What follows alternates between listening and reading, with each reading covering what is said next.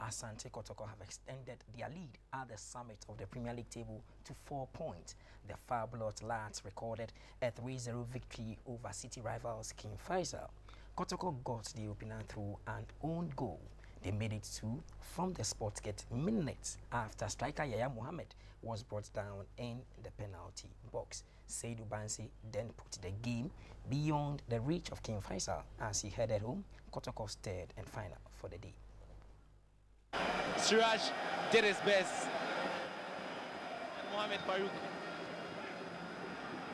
And that is Yahaya Mohammed in the 18-yard box. Brought down. Lodbridge points to the spot for a penalty to King Faisal. There by Farouk Mohammed, who is already on a yellow card. That was Yahaya Mohammed, cynically brought down. To look on officially, Seidu Bancey. Seidu Bancey! Lovely! His third goal of the season.